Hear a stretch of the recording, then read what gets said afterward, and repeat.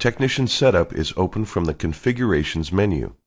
This section provides space to store and edit administrative information and background details for technicians, service advisors, and a shop manager. You may switch to a different employee record from this drop-down list. If any changes were underway with a current record, you'll be prompted to keep or cancel them.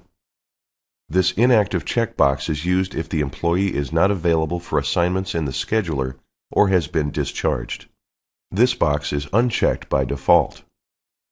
Employee code determines how each employee is identified on your documents. It is useful to assign a unique schedule color to each technician, as this provides visual clues when viewing the calendar. Additional fields include date hired, date discharged, with calendar tools for date entry. Wages and commission. Technician or service advisor wage is defined by the following parameters: hourly or salary wage and number of hours per week. The date of last pay raise may be entered here. If any technician also works as a service advisor or vice versa, they should be entered twice, as both a technician employee record and a service writer employee record, to ensure their names will appear on each of the appropriate list for assignment to repair orders. Please note the shop manager wage has no impact on check profit functions. Parts commission, labor commission, and sublet commission participation is configured here. Type and rate of commission will be a percentage of profit or sale of these operations or items. The default setting is none. Once you've completed the wages and commission input, click on the Hours tab to confirm the employee work hours as it relates to the scheduler. The hourly cost is driven by hourly wage. If commission only, this value will be 0. Hours per week reflects the value entered on the previous tab. This is where you store the technician or service advisor's start and end times.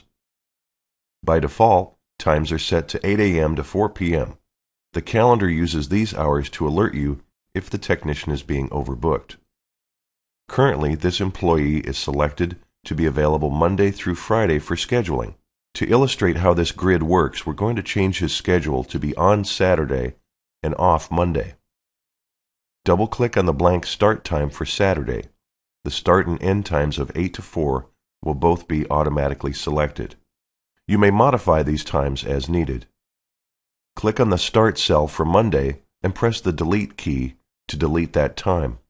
Repeat this in the End cell for Monday to complete the schedule change.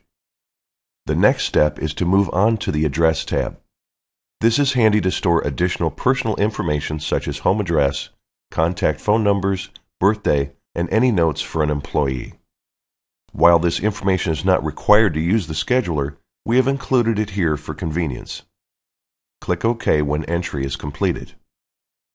A technician record may only be removed from the system if they have no current assignments to orders on the Work in Progress screen.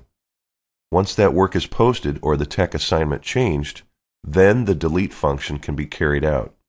Previous invoices posted into the history file will be unaffected and retain the original technician assignment.